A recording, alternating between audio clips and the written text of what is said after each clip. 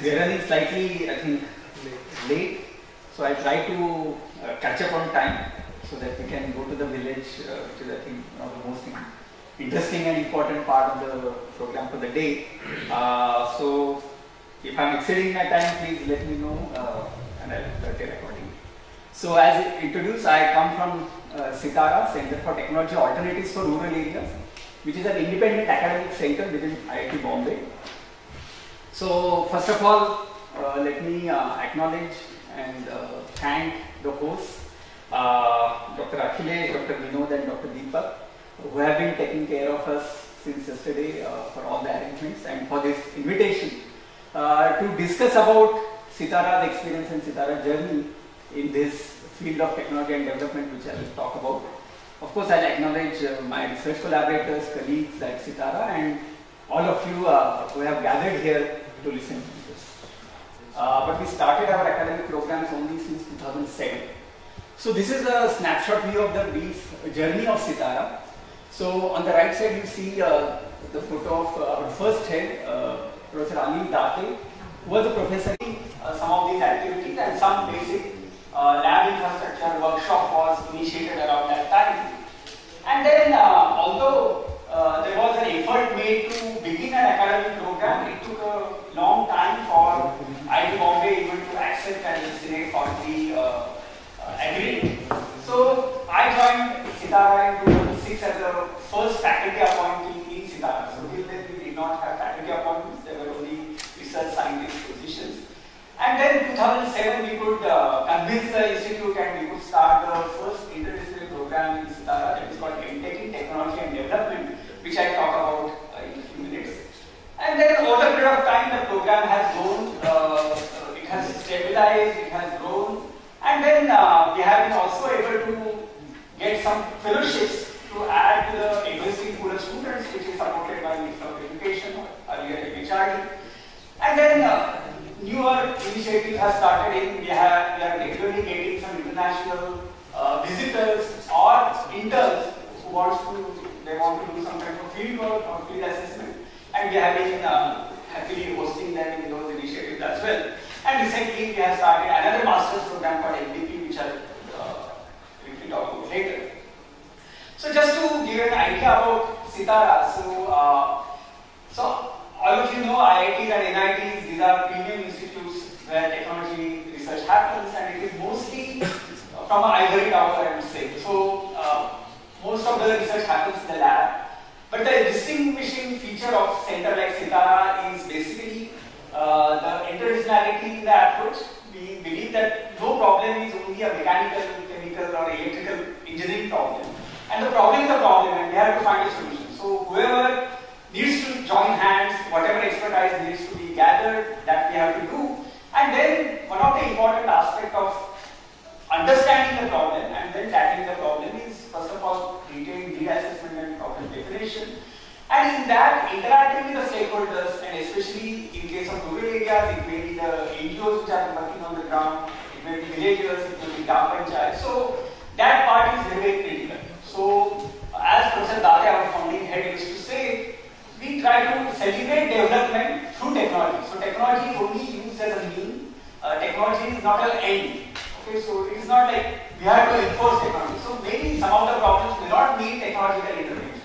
So that assessment or that judgment is also very critical, because we always see that some of the problems in the society are actually generated because of wrong way of implementing technology. So we have to be very careful. Although we are from institutes of technology, we have to see what role technology can play in this whole societal development.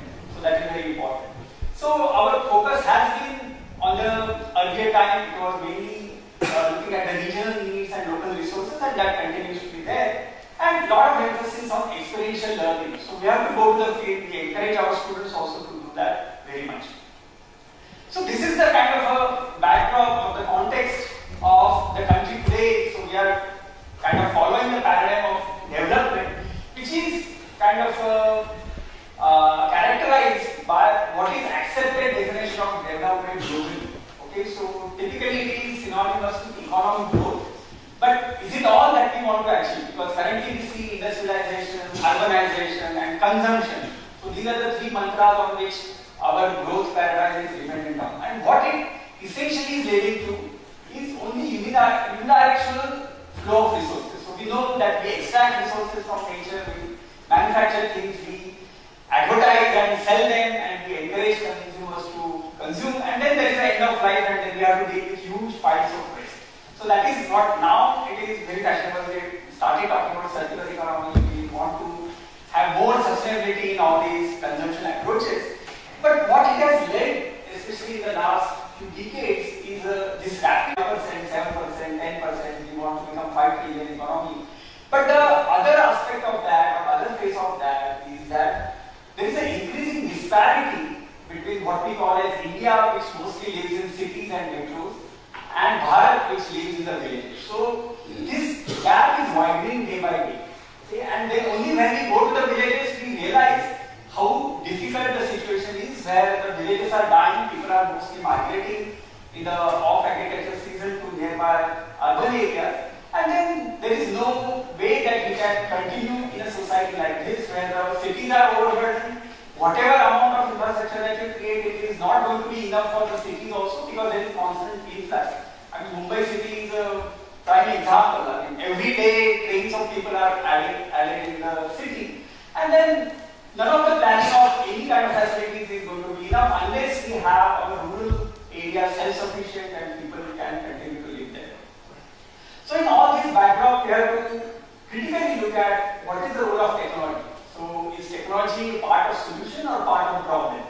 So we believe that technology solves all the problems. That is what typically technocrats and researchers in technology believe that. But then we have to consciously look at that. What are the externalities of technology? We have to understand them very clearly. And that's why there is an urgent need to look at and work on the interface between technology and development. Okay? Because currently it is kind of a complete bifurcation. Those who are working in the field of technology, technocrats, they don't understand what are the ground realities and what are the needs.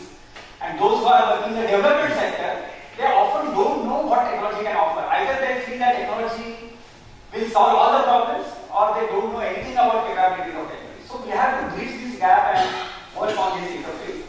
And that's why we offered this specialization called technology and development. And we did a lot of emphasis on that and which connects these two. So this intake specialization that we are offering, it is not technology development.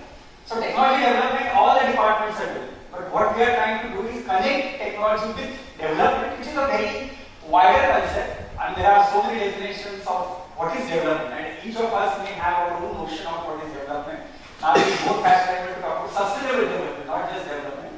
But one way to look at it is basically a process where we try to encourage more of freedom to all the individuals.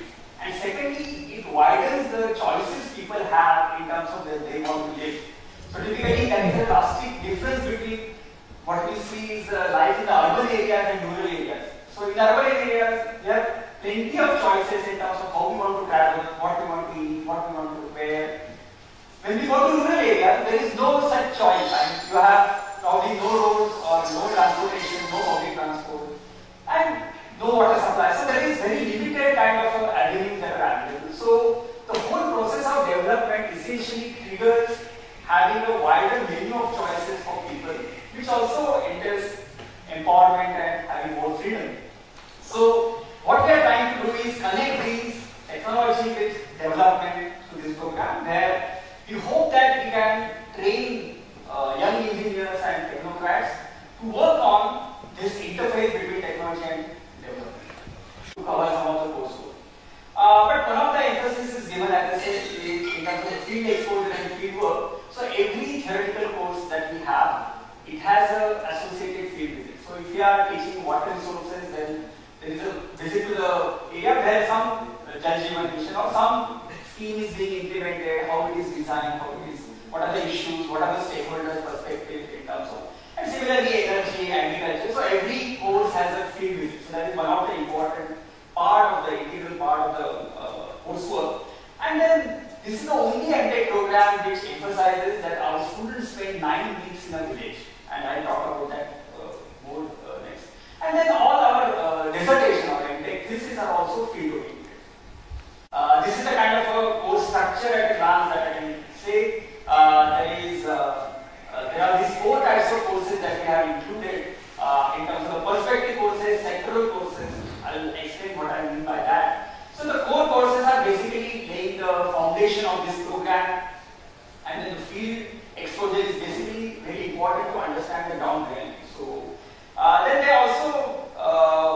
some electives because everyone has their background and some pathway that they want to pursue. So to build in some flexibility, we have some electives as well, and then they finally do independent project work.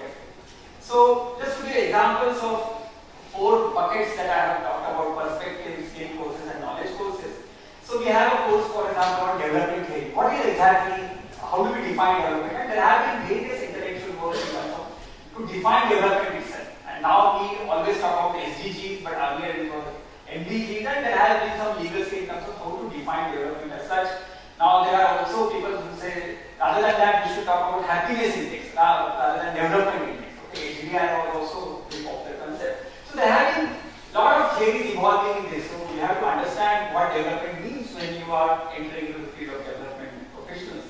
And then what is the linkage between technology, society, and development? So there is a dedicated course which was also earlier in the earlier outer it was for appropriate technology, but over a period of time the expanse has been made to, and we have transformed the course which talks about more in terms of linkages between technology, society, and development. And then public policy and governance. They should also understand the policy aspects and governance issues in the daily with technology and development. So this is called Mastering Development Practice. As I said, it is currently open to those who have a degree, 4-year degree in engineering, technology, planning, or architecture.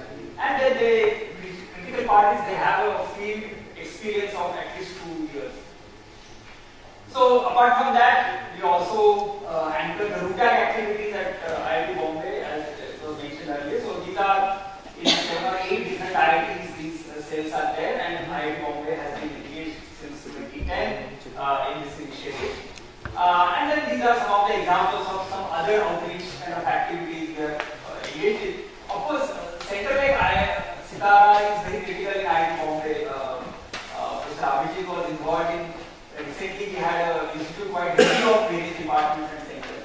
So, we are critical in the sense whenever there is a question from the parliament, what is IIT doing for the society? So, then all those questions are sent to only one center, that is Sitara.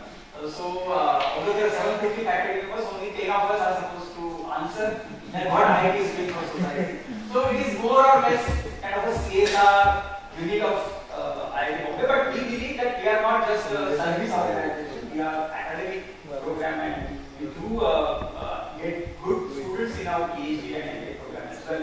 And then, but we. So sorry to interrupt you. Sir, so 11:30 we are in short of time. So just class. Thank you.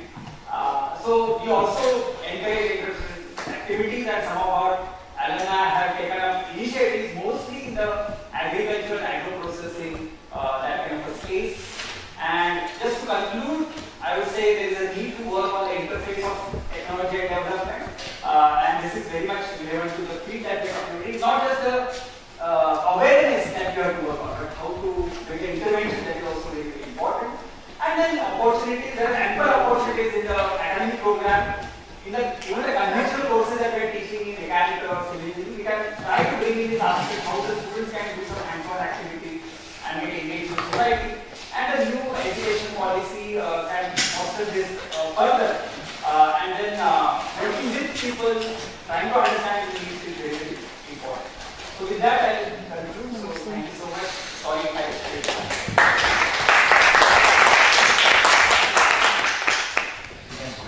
Can give to some young faculty who is interested in these things and want to start something in their own institute. And we can't wait for for a group to settle after 15 years or 35 years.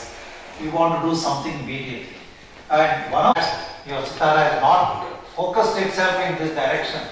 And maybe IIT Dhanbad has done something which we'll see next time. And maybe towards the end of the workshop, we should see how we can even tap the undergrads. I mean, this may be a simple thing of how we can motivate them. And advanced courses will be the type that you have developed, obviously. Once more faculty get involved, that will also happen. I hope we'll generate some ideas. Very valid point, and we are working. Educate for these courses especially for placement. If you have done this course, then we will take you, otherwise we will not take you. You have given very good data all are placed, 100% placement. Actually, the statistics is IIT Bombay has 100% placement. So whatever course that is, Yahoo, Google, everything will come and they'll play. So how many companies have visited only for this course? If you have degree in this course, then only you will get. So over the years, what I mentioned that we are also not happy that our students go to .coms. Frankly speaking, after 2 years of training in this, if we lose them to finance and some other sectors like Shaadi.com, Yahoo.com, that is not they are actually trained for. But then their overall skill set makes them eligible to appear for these. But then what we have started from the last few years, that before the formal placement happens, we hold one event called Development Dialogue. So where we invite all the potential employers in the social sector. So they are both CSRs of various companies and the NGOs which are willing to hire students from our. So every year we hold it in October. So it is before the placement. And then all the students present their background and work, and the companies present their profiles.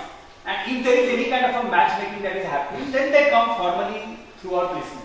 And then that is the mode that we are encouraging, and some of our students have got placed through that mode also. But then currently, as you rightly said, many of these companies are not specifically coming from Sitara, except few agencies like Bio, for example, or CEW. So there are some think tanks and some of these large organizations which come for Sitara students only. But then many of these companies don't mind looking at Sitara students, especially they are very restrictive about other disciplines and their specialization, but Sitara they are slightly more open because they understand that the Sitara students have that ground experience which is very, very valuable these days. They have those insights, and they are also doing some courses in data analysis which are again catching up very fast. So that helps them to get good placements. We have to force them to go and contribute to the society, and once you get the training certificate, you have contributed to the society, then only we will allow you to placement. Then they will contribute better. Yeah, it will require major paradigm shift, but we keep on warning our students when they go to the field for 2 months that they are not there to solve any problem. So they are going as students to understand. Okay, so that approach is very, very critical. We feel that, we are from the Institute of Technology, we can go and give gyan to anybody and we can solve their problem, but that is the other way out. We have to go and understand and learn from them.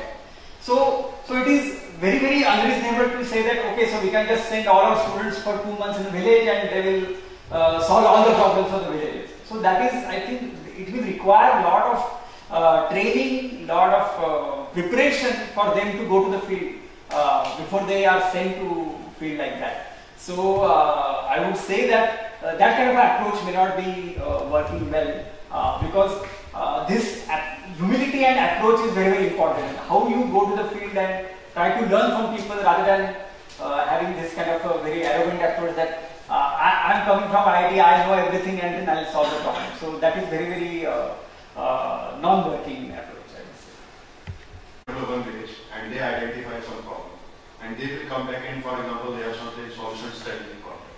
Some of the problems are very common in all the other villages as well. So it's like some identified problem and solution are parallelly implemented in other villages also, is it? Or second thing is like some villages have different problems. So my thing I want to ask, like certain strategies are problems are common in other villages. So the students, like other students, they will go for there, or some faculty members try to see that other villages has the same problem, we can implement that strategy there. So yeah, sometimes it is possible because there are issues which are similar across different domains, or in a cluster of villages it can be replicated. So many times whatever study that they do in the village, it helps the local agency either to form a funding proposal to various agencies to implement the project. Sometimes their work is in the domain of kind of a verification of the impact of what has been the intervention that the NGO is doing, how it has impacted, because it is like a third party which is coming and looking at it.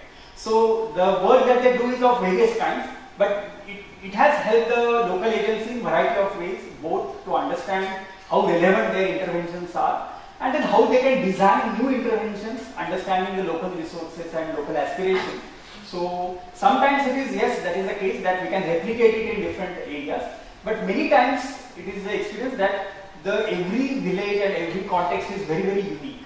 There are local factors which are more important than very general factors. So some local intervention has to be designed.